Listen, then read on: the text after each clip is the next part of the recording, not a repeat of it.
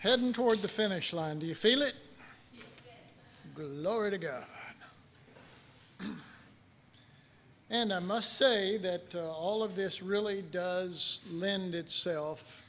I'm not going to obviously get into too much, but it lends itself perfectly into going next semester into 1 Corinthians. And I am, Lord willing, not going to spend as much time in 1 Corinthians on the scriptures that you would think.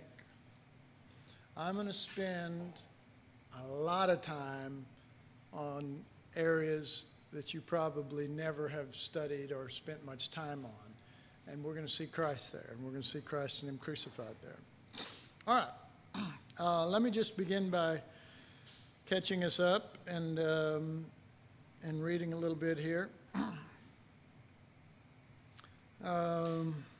Let's see. So how is building the temple tied to divisions among believers? Let's see, I read that. They were not temple builders as Paul. Clearly these divisions among the people concerning Paul or Peter or Apollos were bringing about divisions and separations among those he described in verse 16 as the temple of God. Now, I'm going to say that again because I think it's important to realize that those who were choosing and lifting up certain ones, well, I'm of Paul, well, I'm of Apollos. They were not just saying that just to denote who they liked the best or their preference. They were saying that to get the temple or the people of God in that church to join with them in their particular ones. So if you can see that, then you'll realize that, the wording I put here is, clearly these divisions among the people concerning choosing Paul or Peter or Apollos were bringing about divisions among those he described as the temple of God. They are tearing down the temple and dividing the temple. So in the next verse, verse 17, he characterized those actions of causing division as defiling the temple. Again, the proof that he has not left this subject of divisions being the problem is found just a few verses down from those statements, statements about defiling the temple in verses 21 and 23. The apostle sees that the real issue is not straightening people out about division. That is so churchy, folks. That's so religious. It's just so religious. I can't even tell you. It's got nothing to do with Jesus other than, well, this is what he taught us, so we shouldn't do it or something. You see what I'm saying? It has nothing to do with his life. It has nothing to do with us being the temple. It's just the right way. And doggone it, you ought to feel bad because you're not doing it the right way. You ought to feel worse than bad. You ought to feel Babylonian. All right? All right, so let's see. I just don't want to read this whole thing. So the real issue is not straightening out believers concerning divisions, but bringing them to a greater understanding that they are the temple, and the goal is to let Christ crucified live in them, because that Christ won't be divided. That Christ will lay down his life for others. All right. So, if Jesus is the one doing the living within them, then there will be no divisions. Is Christ divided? No. All right. So the bottom line is that Paul has a problem with divisions because when he sees such things as that, he concludes that it must not be Christ crucified in those causing divisions, because it is not after the nature of the one who loved so much that he died to bring the temple into existence. He concludes that you cannot possibly be letting, let's put it this way, you cannot possibly really be a habitation of God because he doesn't live that way. So no wonder you're dividing and tearing down the temple and trying to divide it all up and don't have any compunction or guilt over the whole thing, is because you don't have Christ crucified living in you. You're not a temple. You're not a part of the habitation in that sense. All right, so the example of this in 1 Corinthians 3, 16 and 17, in which it shows us that since he has already described us as the temple of God, we then see that Paul's definition of division is that it destroys God's temple instead of building it up. He sees breaking down the temple as that of dividing the living stones one from another over issues concerning personal preferences and personal rights. And this will become a major issue in the whole book of 1 Corinthians. And the subjects change, but Paul's subject never changes. Let's put it this way. The issue changes, but Paul's subject never changes. And you know, I mean, let it be said that we don't give glory to man, but he is an amazing man in that he keeps his eyes on Christ crucified. That's just all glory to God, because none of us, you know, can do that apart from the Holy Spirit forming Christ in us. So, to the apostle, crucified love, as seen by Christ at the cross, does not divide, but unites. And remember, when he said, "Who loved me and gave himself for me," he said, "This is the one who lives inside of me." You got to remember that, and I'm dead. This is the life I have now. It's the one I live in the flesh. Yes? Sure. The good thing is I can repeat it word for word.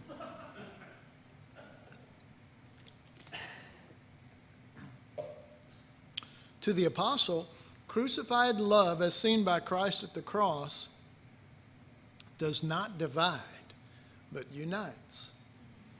I mean, he dies so that it will be united, so that it will exist, so there will come a temple. Folks, the end of the tabernacle era was not, well, God changed his mind, now he's going to move to something bigger, or, well, that time's over. The end of the tabernacle era was Jesus dying on the cross to bring about the temple era. You understand how I'm saying that. It wasn't just the end of an era, oh, it's the end of the tabernacle era. I mean, historically you can look at it like that, but it's not that way, because the life got pulled out of that temple by the foreigners.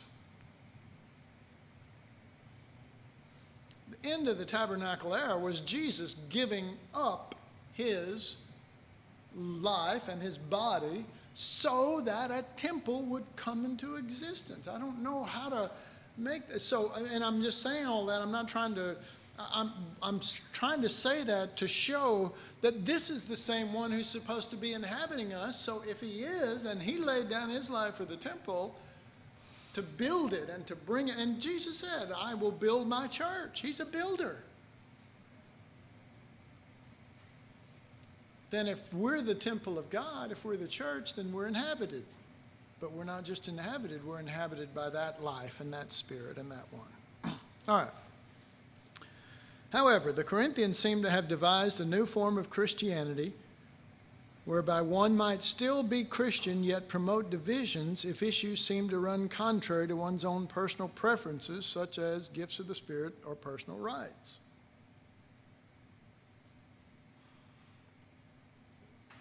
Yeah, you're jumping ahead, Wanny. Not supposed to be jumping ahead, Wanny. The Corinthians had, I'm going to say it like this, had come into possession of a Christianity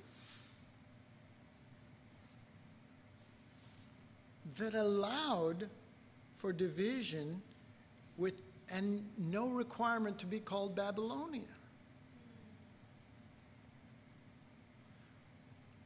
And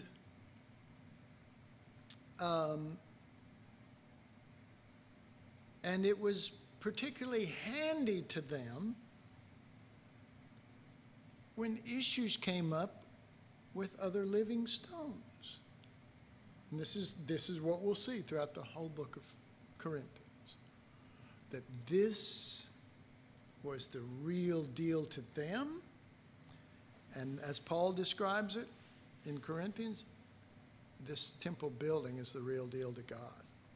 And it's no light thing, just like the captivity was no light thing, you know. All right. Paul will spend the better part of both letters to the Corinthians dealing with such things, and he does. I mean, I know that I won't even finish 1 Corinthians, but 2 Corinthians is also good too. In other words, their version of Christianity allows for divisions. But as Paul sees it, true spirituality is not based on gifts or personal rights, but is defined by Christ crucified living through us. He says, "But I could not speak unto you as unto spiritual, but as unto," sorry, I'm going to use one of my words, "but as unto babies." See, somehow when you say as unto babes, it doesn't, you go, yeah. Hey, he can speak to me like I'm a babe. I couldn't speak unto you as spiritual, but as babies. For as long as there are divisions, and that's his wording there. For as long as there are divisions, guess what? Are you not babies? Are you not carnal? Are you not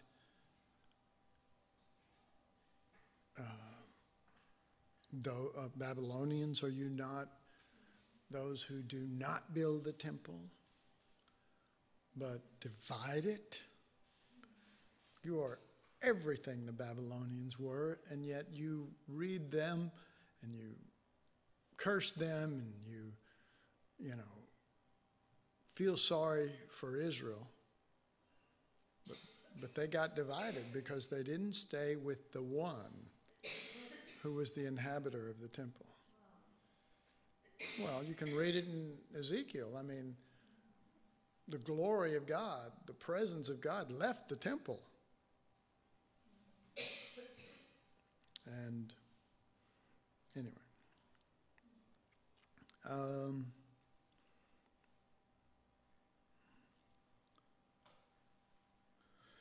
So the goal of Paul is not to get them to end their divisions. And how important is that? How important is it that we see that his goal is not to get them to end their divisions, but to take on Christ crucified? How important is it to not end the divisions and make that the issue, but let the temple be inhabited. Let it actually be a habitation, not a rock pile. You know? And folks, to divide, to take a scalpel and to divide this thing that clear like Paul is doing, where he's not about stopping divisions like just about every minister is. He wants Christ formed in us. He wants us to truly be a habitation of God, not in terminology. He wants us to be the body of Christ, not in terminology. But he wants Christ crucified. He wants this selfless one. And he's always, always, always pressing towards. The proof is when he brought up the divisions in chapter 1, and then he's doing all this dealing in chapter 3. Chapter 2, I'm determined not to know anything among you but Christ crucified. The guy is a bulldog. He won't let go. He just sees that this is the whole plan, and why would we want to get off from this? You know, and apparently a bunch of the prophets felt the same way, just dealing with the shadow. Why would you? And just appalled, just appalled that they would just, you know.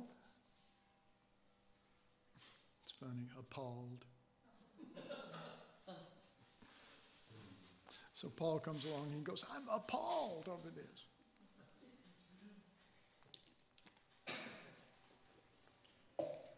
But, you know, you'll never, not you, not me, not anyone, will ever be able to see this so clearly the way he did unless this quits being a book, but yet we see there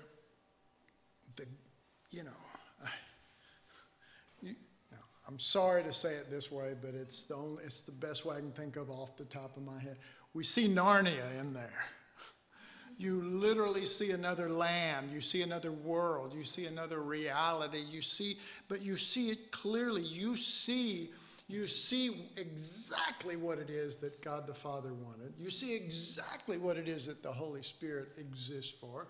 You see exactly what all the shadows are pertaining to, and from that, you are able to gather, as it were, the equipment of the shadows, because Jesus fulfilled it. He fulfilled it. He didn't, he's the fulfillment of it. He didn't just destroy it. I came not to destroy the law, but to fulfill. And you see it as, not another, little, thank God for these Old Testament Bible stories so that we can teach the kids how to stand up for God like Jeremiah. Yeah, well, what are we teaching the kids to stand up for? Well, God. Whatever that is. Whatever they want to put, however they want to define that. Paul saw, and I can show you a million places, but the main thing is, we're going to see this in Corinthians. Man, this guy, whew, it's just clear cut, and so until the Holy Spirit just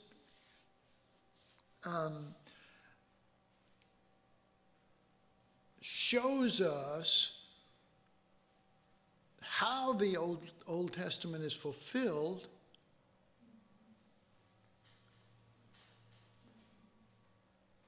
instead of totally having nothing to do with that and just trying to teach us some new religion Jesus brought on 2,000 years ago. Folks, what we believe and what we're part of goes back further than 2,000 years.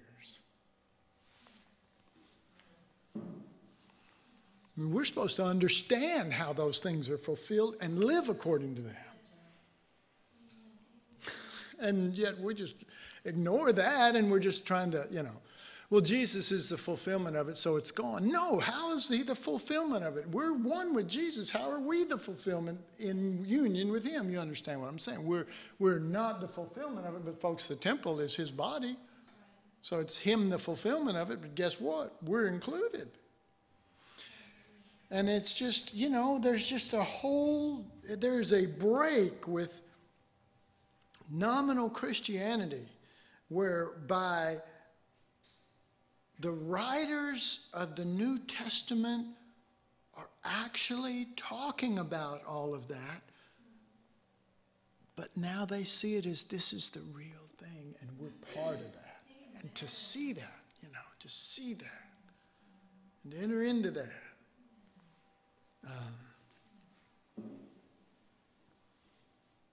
For example, I'm sorry, I'm jumping around a little bit here, but, it just occurred to me, and I've been meditating on it for a couple of weeks now.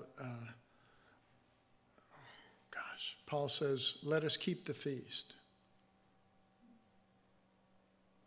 Well, and he's talking about the Passover. Passover, let us keep the feast. Well, how do you keep the Passover? Does that mean let's go kill a sheep? And, you know what I mean? Is that what that's talking about? No. But how many are keeping the feast? I mean, really keep the real feast. How many really even know what that is? How many know that there's a fulfillment of that in Christianity in New Testament reality that we keep. You know, and that's just one example. I mean, you know, it's there, it's everything that's there. All of that's supposed to have a reality with us, and it does. I mean, my Bible just accidentally here is open. It was on 4, but 5. I'm just going to read the scripture says, and walk in love as Christ also loved us and hath given himself for us an offering and a sacrifice to God for a sweet smelling savor. And then it tells us in 2 Corinthians that we're supposed to be a sweet savor of Christ. What the heck does that mean? Well, I'll tell you what it means. It means that there's a reality of those offerings, Passover and sweet savor offerings and feasts and everything that's supposed to be so real. So, you know, I'm getting off a little bit here, but I'm just going to tell you. These people that are getting off into all this Judaism in the church and that are, you know, they're all trying to, you know, go back to the Old Testament and stuff like that. And some of them, folks, are actually having seders, which is the modern-day Jewish word for Passover and stuff, and they're doing stuff like that. Folks, that's not what he meant. He didn't say go back to the shadows. You know? And, you know, well, we're going to have a holy convocation. What does that mean? I mean, I don't even want to go there. Just so many things that they're supposed to be, because we are one with him in the living reality of it. There are realities that are supposed to be springing forth in us. How are we going to know any of those realities if we don't even know? You know, if it says, for you are the Passover, you know, that, you know, or you are the circumcision, or you are the this and that. How are we going to even know what that is if we don't even know what the shadow's talking about? You know what I mean? You got to go there first, and then you got to see the reality of it. But anyway, it's just that every time I teach the tabernacle or the feast or the priesthood or everything, I am overwhelmed with the now reality of these things and how we just see those things as Bible stories and teachings, and we might even learn that stuff, but we learn it in a way that we try to impress people with our knowledge of the Bible instead of see Jesus and then let Christ live through us as that sweet savor. You know. Anyway, you think I'm going to quit. I'm going to try to stop talking about that right now. All right, so the goal, I just read, the goal of Paul is not to get them to end their divisions, but to take on Christ crucified. To destroy, separate, and divide the body of Christ is to destroy the temple, but love, not knowledge, builds up. And that's what he says, love edifies. Isn't that an amazing phrase? You know, knowledge puffs up, but love builds up. I mean, that's the actual translation, folks. Well, what do you think it's building up? Well, Ephesians 2:21 and 22 talks about building up us unto a holy temple in the Lord. You know. And by the way, that scripture is also in 1 Corinthians. It builds up just as Ezra and Nehemiah did. Remember, Paul's not just applying the temple as, and this here, see, I said I was going to stop, and here it's written here. But remember, Paul is not just applying the temple as a metaphor.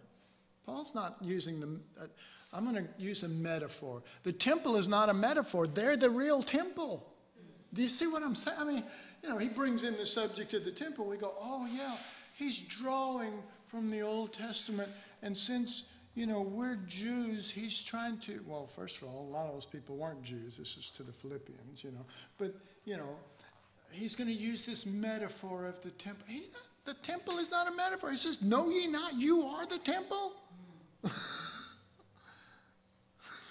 Golly. So remember, Paul is not just applying the temple as a metaphor to the situation so they might better understand his meaning. He believes that the situations he is now dealing with concerning divisions is the true issue of God's heart, of which the Lord chose to depict in shadow form by Solomon's temple and the captivity of Israel years later. That the situation that Paul was in right this second was forever the real, the eternal. That's the truth. And I am not going to use that as a metaphor. You know, this is not about them, but it is about us.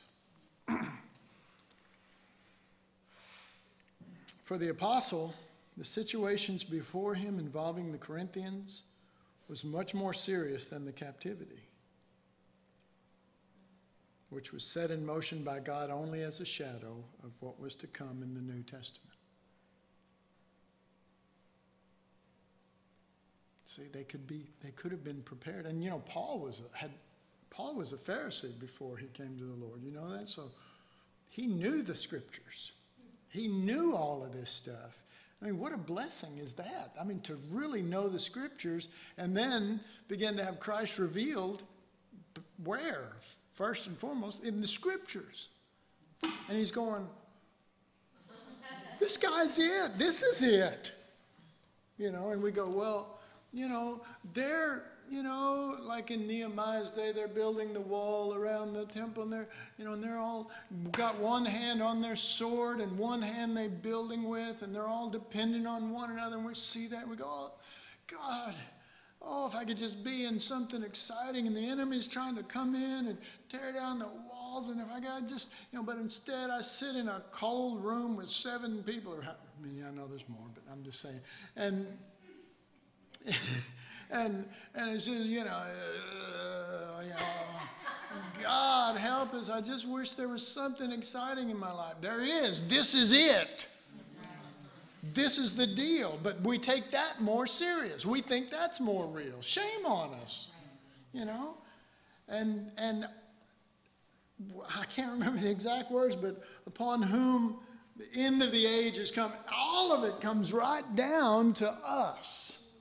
And whatever those guys went through, it was a shadow. And if they could see today, they would go, oh my God, I just want to be in there with them. And I just want to have one hand on my sword, you know, and one hand working for the kingdom of God and lifting up my brothers. And, you know, in that scripture in Nehemiah says, fight for your brothers.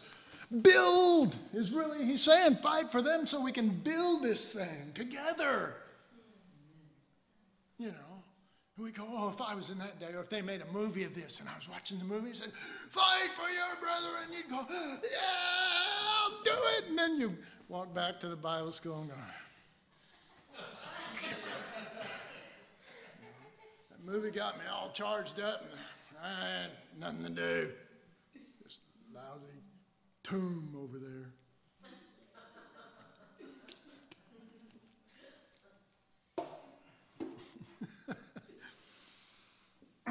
No, sir. This is it. We are blessed to be living in this time period, in this place with the Lord. Not this place, but you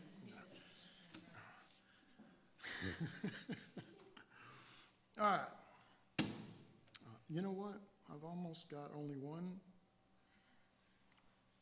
I've only got one paragraph left. What?